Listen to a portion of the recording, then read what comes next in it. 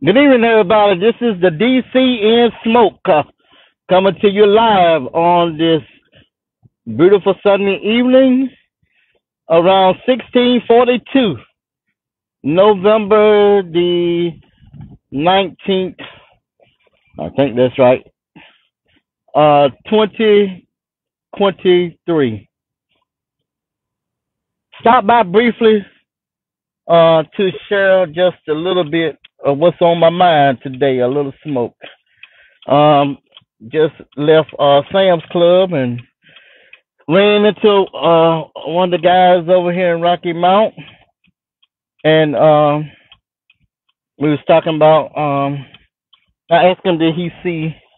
Was he at the meeting on Monday night? And he said no, but he looked at it on TV, and he said, they like it when we are fighting each other, and I had to clear my throat and let him know who is us, cause I ain't fighting nobody. Hear me.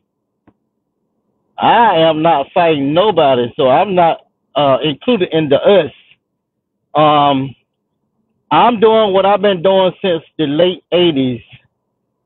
Um, being actively engaged in politics, in the church, on my job, everywhere I am for justice, no matter who it is for or against.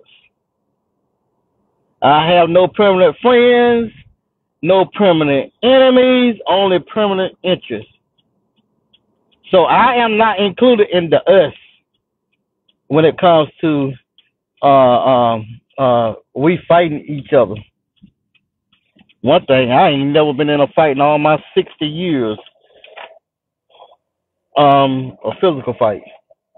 But I just want to let you know that, hey, I am about holding folk accountable, and I ask folk to hold me accountable. I'm not included in the us when it comes to uh, uh, uh, physical fighting and all that kind of crazy stuff. Now, if you want to call holding people accountable for their actions and people holding me accountable for my actions, you want to call that fighting, well, so be it. Um, but see, the problem is in the black community, folk have let mess go by so long. See, I ain't got no friends that let me do stupid mess and not say anything. And I know they know that I am not going to be silent because I'm gonna let them know if they wrong, no matter who it is. So if that's a problem, then that's a you problem or a they problem, or whatever who it is. But I ain't that guy. And the older I get, zero tolerance. 'Cause I ain't got time for foolishness. So it ain't they fighting each other. Okay. Yeah, but the problem is in the black community again. Like I said, we have let mess go along, go on for so long. Nobody holds each other accountable, whether it's family, friends, or who. And that's why it is what it is. Why we got so much mess going on. When we start holding each other accountable for our actions, it will save a whole lot of mess. Make the job easier for law enforcement, the hospital, the funeral home, everywhere. But you got pastors and ministers and all kinds of organizations that just sit back quietly and just let mess go on and don't say anything until it hit home. Something happened to to them or one of their family members. Then, oh, they want you to. Well, I put it like this: they want me to get involved. That's right. People wait till it hit home before they want to get involved. But see, I'm that type of person that I don't wait till it hit home. I always been proactive. in the community, on the job, everywhere. When I see mess going on, I bring it to those in authority or whomever attention and let them know I ain't about that action, so they'll know not to bring it my way. 'Cause I ain't got time, and you'll know what to expect when you come my way. So, gonna be brief, but I just want to let you know that I ain't considered as the us. They want to see us fighting each other. Hey, no, I'm not into the fighting. I'm gonna fight for stuff that matter. Um, um, Things that benefit all of us. I'm gonna fight for making Edgecombe County, but not limited to, a better place to live, work, and play. That's the kind of fighting I fight for. So don't get it twisted when it comes to me. I done said it over and over and time after time where I stand. So if you don't know where I stand, it's all over the internet.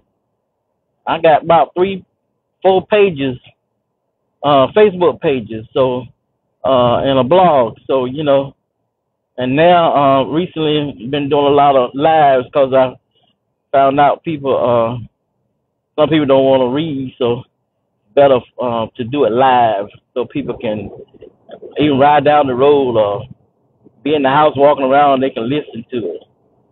But anyway, I'm gonna shut it down. But again, just want to say, I'm not out here fighting us black on black.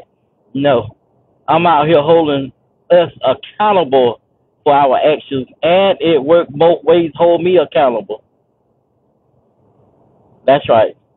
But what you ain't gonna do is try to discredit me, and I ain't gonna say nothing because I'm hear me soon to be, if it's the Lord's will, December 25, 2023, I will be a grown ass 61-year-old black man, and I say they're unapologetic because I'm not African American and I'm not a child.